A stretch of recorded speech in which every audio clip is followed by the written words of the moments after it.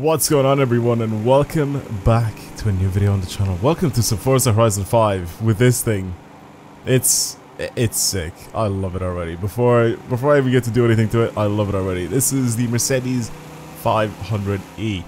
This is just an old school classic saloon from Mercedes with a big old lump under the bonnet, making a lot of noise, not being incredibly fast, but it being very heavy and actually quite luxurious. Well, lots of leather inside and wood inside and all that. It's also a big slush box automatic with only a 4-speed in it as well. It's pretty much super similar to what the boys at AMG did, but basically they used to take these cars at AMG, well, the coupe they did anyway, and they used to turn it into the Hammer pretty much. And if you know me, I absolutely love the Hammer, and yeah, this is just basically a saloon version of it without all of the AMG bits and pieces on it. So it's still got all the chrome all over it, and it just looks like a normal pedestrian car, right? It just looks kind of normal. And I feel like with this car we can actually turn it into a bit of a monster, a bit of a sleeper though. So let's try and do that. Let's try and build this thing up and see if we can put some silly engine in it, or if we can squeeze a lot of horsepower out of this engine that we have in it now. So let's try that. Right now it's in B class 616. I'm gonna try probably change a couple of things on this car in terms of performance, but not looks. And then also at the very end I'm gonna probably try build it for something specific. But I just want to see how much power we can squeeze out of this thing. First and foremost, any visual changes? No. Unfortunately not. It's still just Forza Aero. Yucky. That is vile. Come on, man. You could, there's a wing that you could actually put on this thing that is actually on the Mercedes like 190s, and like that's so annoying. It's just annoying. It's annoying knowing that there is a smaller little like wing that you could put on it, like a little spoiler that you can put on this thing, and it actually looks really good. But it's not in the game, unfortunately. I also just noticed this paint is a two-tone, so the top half and bottom half are different colors. I just noticed that. So right now, completely stock, this thing makes 322 horsepower, 480 newton meters of torque, and weighs 1,749 kilos. Front engine, rear-wheel drive, 5-liter V8 in it, with, like I said, the big slush box 4-speed automatic. Changes gears really slowly, and the gears are super long in it. So let's do a lot of things to this car. Let's do a lot of things. What are the engine options available for this? 5.2 V10, okay. Lamborghini, Audi, whatever V10. Racing V8. A 6.9 liter V12. Oh, we have this racing engine as well. I think this one actually will make more power than this one. This is the Huayra Ore engine, right? I'm pretty sure. There's some mad engines in this thing. How much power does this make actually? Can this make the full on? I want to see. What do we look at power wise? 1,356 horsepower, 1,385 newton meters of torque. That is insane. What about this one? What are we looking at for this?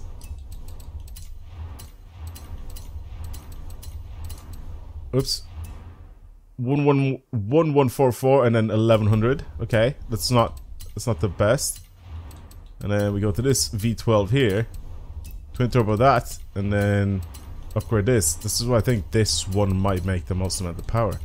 I'm not 100% certain. It might be the V8 though. The V8 does pack a big punch. 1368. No, never mind. It's this one. It is the V12. And 1,523 newton meters of torque. This is just straight up going to be. I'm gonna do this, so I don't really want anti-lag on it. This is gonna be an absolute monster. I wonder if the top speed of this thing is gonna be like anything decent. I hope it is. I need tires. I genuinely need tires for this. Unfortunately, I have to put on the slick tires for it, but I think I just genuinely just fully need them. We can put 305s on the rear end of this thing. The thing is though, it still makes so much power. I don't know if the front end will be able to handle this. Would I just put all-wheel drive on it? I also don't even want to change the track. Oh, the track width actually looks really good once it comes out, but it looks like such a classic if I just leave it completely stock. So that's what I want to do. I want to keep this thing as close to stock as possible, looks wise. But at the same time, I kind of want to just change a couple of things in it. So I'm going to put carbon ceramics on it, but I'm going to get rid of the red paint on it. Oh, the drift suspension. I'm tempted to do drift stuff to this thing, but at the moment I just want to, like I say, build this thing just to try and...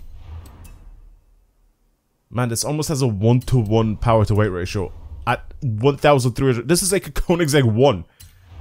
This is ridiculous. What a mental car. What the hell?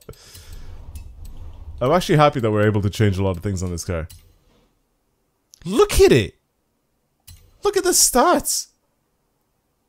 Making this all-wheel drive will make it heavier, but it will make it so I can grip up a little more. 229 mile an hour top speed. We can stretch that out, surely. 272. 2725 is pretty much what we're looking at here. I didn't even want to change the suspension on it. Okay, even this, I'm gonna just soften the anti-roll bars a lot. And there's nothing else I can really change on this thing. I'll just do that. There you go. This is gonna be dumb, man. It's gonna be so fast. I just want to see what acceleration is like on it. I'm a little tempted. Look at my launch control. I'm literally not allowed to drive. I'm flooring it right now. Wait, can I show you if I'm flooring it? Yeah, look at my throttle. It's 100%. Oh.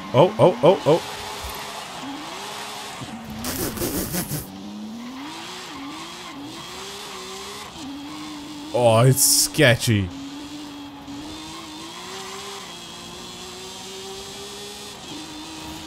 What car did I drive recently that I did the same thing to and I made it...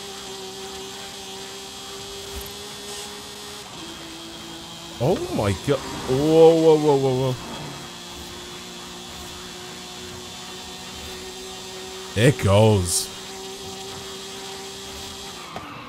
Can I try to race this guy? What's he in? I don't even know what the car, what car that was. TVR? This is dumb. It's got so much power. I kind of want to race someone, like just a little highway race. Oh, he's there. He's coming.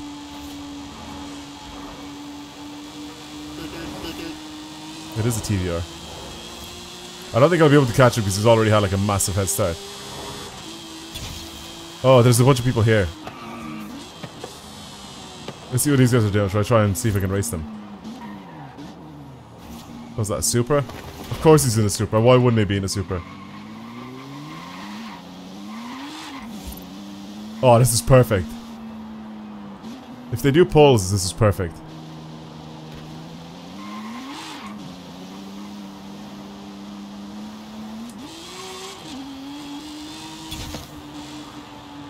Come on, Supra.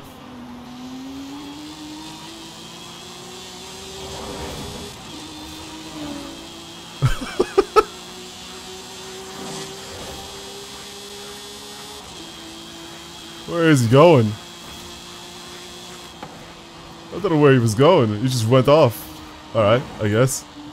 It kind of keeps up with it. It kind of keeps up with it. It's stupid. It just looks so stock as well, even with the soft suspension and everything. And it pulls what, 270 miles an hour? Ridiculous car. Alright, well let's actually do stuff to this thing. I kind of want to build this thing for racing and see what it's like, so let's build it for racing. And it'll probably drop the class down as well, quite a bit. I don't really need this much power in this thing, so I'm going to probably bring it back down. I'm probably even going to use the stock engine for it, to be honest with you. So let's do that. Let's use the stock engine. We could either turbocharge or supercharge the stock engine as well, which I'm kind of tempted to do.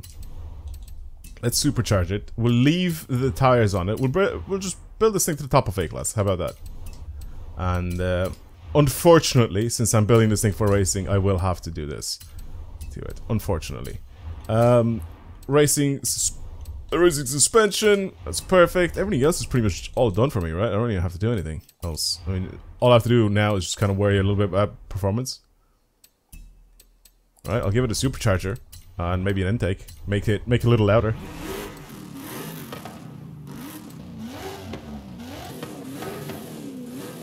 Nice. Sounds pretty decent. Pretty fruity. What was I gonna do here actually? Let's do track width for the wheels. Because I feel like that will help a lot.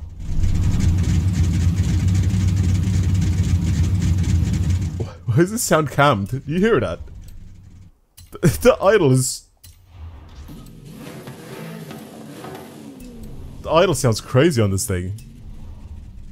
That looks ridiculous though. I kind of want to paint it white. I don't know why. Either fully white or like black with grey. If that makes sense.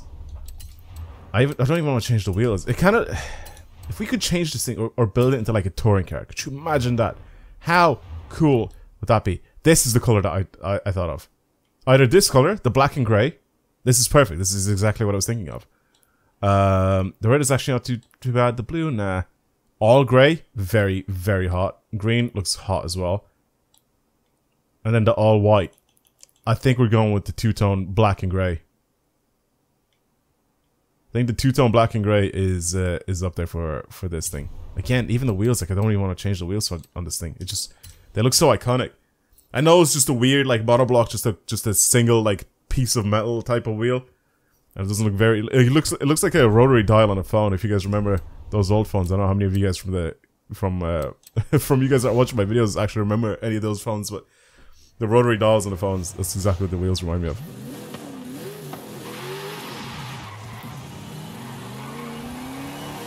I definitely need to change my gear ratios, because I stretched them out for top speed, and this... I'm not going to be using them for top speed. Oh god. Look at him. Okay. Alright, let's fix that. Alright. This thing is done. And oh my god, it grips up. It like properly grips up. It really grips up. Like I'm forcing it to slide. It just grips and goes. Interesting. What about tight corners? Oh god, even the steering angle for tight corners is really good. I am a little tempted to bring this thing on a little racetrack. Little tempted to race this thing. I know a lot of people have been asking, especially for me to like just go and test my cars out on a very specific track, and I may do that from now on. Is it Pinewood Hills? No, not Pinewood Hills. There's another one. It's Alpine Heights, right? Alpine Heights is the one that I think I used in one of the previous videos, and I think people were telling me that I should try and use this thing to like kind of benchmark cars and stuff. So 450 horsepower is kind of where we ended up with this thing. I don't think it needs more. I think for A class this is just fine, and it's a fun build. I don't think it's going to be very competitive with anything. Maybe it could be, but yeah, like I said, I've had people in the comments in some of my previous videos telling me to actually use this track to benchmark some cars. I'm down, definitely down. The launch control is pretty funny though on it, as it does want to slip a lot. No, genuinely, the front end just pulls in the direction that you want to go. I mean, I did put a slight tune on it, but I didn't do anything crazy to it. I think the aero also really helps a lot. Coming out of corners, there's a slight slip from those rear tires. If I floor it, if you're smooth on the throttle coming out of the corners, I mean, genuinely, if you floor it out of the corner and you just you expect the back end to come out like you just know what it's gonna do. It's pretty easy. You just start counter steering really early and you're fine. The car will basically just almost not even want to slide at that point. Like even the tiniest bit of a slide is actually good for the car because it rotates it really nicely. Apart from that, it's nice and responsive. The front end, like I said, it just pulls in the direction that you're pointing. It just wants to go in that way. Absolutely zero understeer with this thing. It's actually a tiny bit of oversteer with it, but it does a really good job. I'm a little tempted to take it out on the Golden Tuggy as well. I also made the suspension still somewhat soft, so you can see it kind of lean a little bit, but it actually helps a lot. I kind of want to do one run on the Golden Tuggy with it as well, since it's been a long time since I've done it. But on this track, let's try to do a rolling lap and try to see what's the atomic speeds with it. I'll try not to go off the track too much.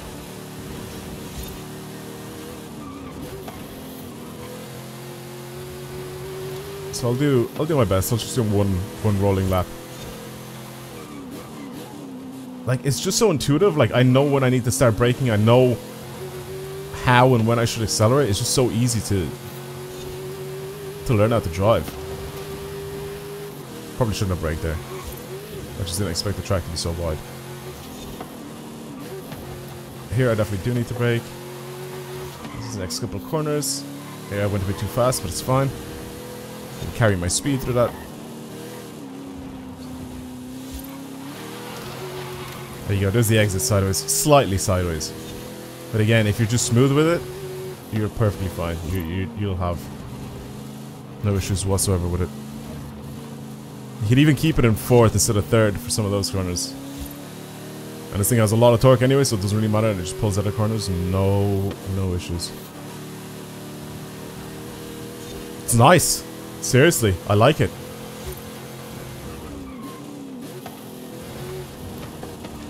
Yeah, I'll do this and then I'll do one run on the Golden Tugget and we'll have a look and see what that's like over there. What sort of time I can put down. I don't think it's going to be insanely fast or anything like that, but I just want to see. I feel like that was a bit of a cut there. But it's fine. What lap are we doing? 133? That's not too bad. It's not too bad. Alright. One run on the Golden Tugget as well. Just to see. It's been a while, so it's nice to return to this track and give it a shot. Sim steering on. It's fine. We're all good. Let's go. Let's hit it. Might actually even need shorter gear ratios. Oh, sounds good from cockpit view. Sounds really good from cockpit. Yeah, maybe gear ratios are fine. It is still bulky and still... I mean, it's not heavy, right? It's like 1,300 kilos. It's not actually that bad.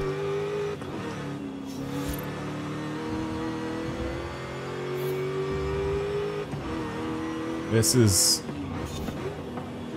not a particularly fast... Not a particularly fast track, so I need as much grip as possible, and obviously the more grip you have, the faster you can go through some of these corners, so that's why I like this. It's nice and tight, so you can kind of play around with the car a little bit, but not too much, because then you'll hit everything. But it's nice and tight, so you have to be very careful with how you drive.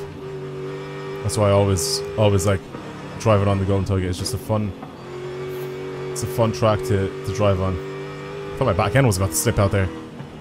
I think I overcorrected slightly. Yeah, it's not that fast.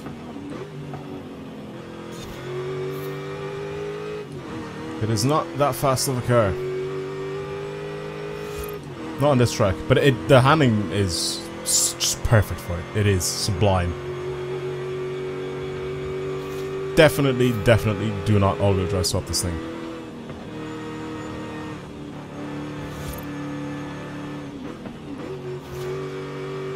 I feel like you're gonna get rid of the lovely balance that this thing has. Seriously, genuinely, a really good car. Like I said, it's not gonna be OP for anything, I don't think, but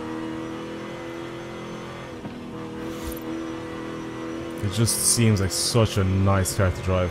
Maybe off-roading. Maybe it'll be good for off-roading. I don't know. Some of these cars will...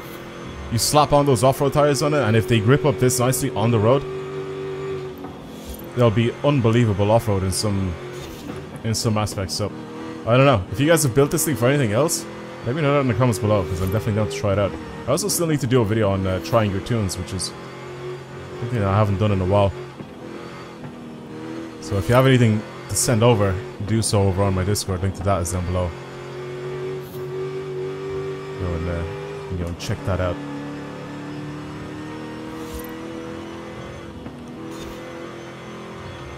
I'm going too slow for some of these corners. Like, I'm generally just too slow.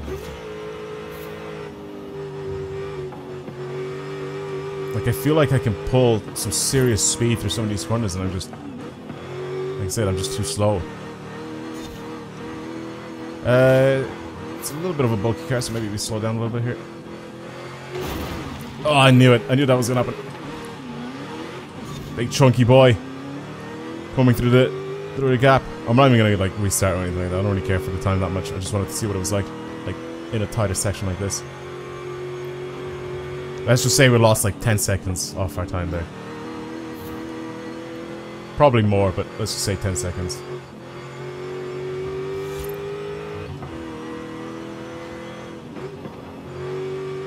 So I think there's still areas on this track that I can go a lot faster on. I can also, again, even adjust my tune a little bit more as well, so I can maybe even try to get it to not oversteer at all. Which right now it kind of plays around a little bit on the edge of grip with that rear end. Like it wants to oversteer a tiny bit for some of the corners, and you'll see like me playing with the wheel a little bit when the backhand steps out. But I think that can be like slightly improved, so it doesn't do that as much. But again, just with a little basic setup on it, it is a fantastic car to drive. Really, really nice. Really, really, really nice. I don't know what the fastest time on this track was in A-Class, but it was very quick. I can't remember if it was sub 4 minutes. I don't think it was. For regular cars, I think the fastest regular car was like 425, I think, or something like that. I don't even know. 447 with it. Take off, let's say, at least 10 seconds off that time. 437. It's not bad. It's really not bad. And again, slight change in my tuner, we can get it to be even faster. Not crashing in the gap, also getting it to be faster. But just overall, this is a sick car. I think maybe even with like drift suspension that, you can probably get this thing to do a little bit of this as well. You know? Because I'm pretty sure Mercedes, especially from this era, like older Mercedes, have like silly angle. Like just steering angle. They just do. And then now imagine like combining that with drift suspension. You know? Like just without me doing anything, I'm just gonna do this and this. All I did was add drift suspension and snow tires. Let me try something. Without doing anything else. Not even adjusting my diff or anything like that. Not adjusting my tune whatsoever. Just like this. What's it like?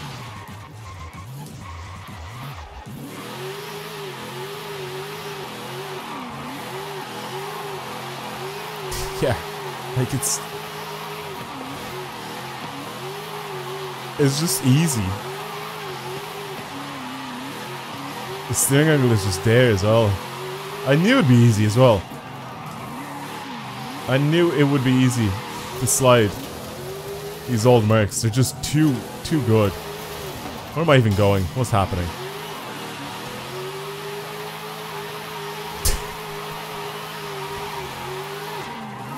This is what, 400 horsepower? Let's pull in slides like this. Let me do one of these like little loops here before entering the highway.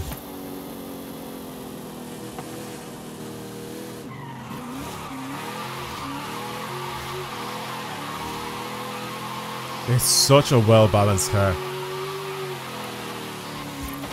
It's lacking the power. It's lacking the power going uphill. Coming back down, I guarantee you it'll be a lot easier.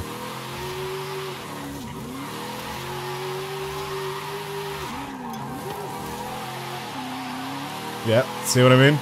Much easier. It's a really good car for a lot of things. Damn, man. I enjoyed this thing. That was fun. I feel like it's a little bit of a long-winded video, this one, but I don't really care. Thank you for watching, everybody. I hope you enjoyed today's video. Mercedes 500e. New car that you get for getting your 20 points this week. Alright, I'll see you guys later. Goodbye, everyone.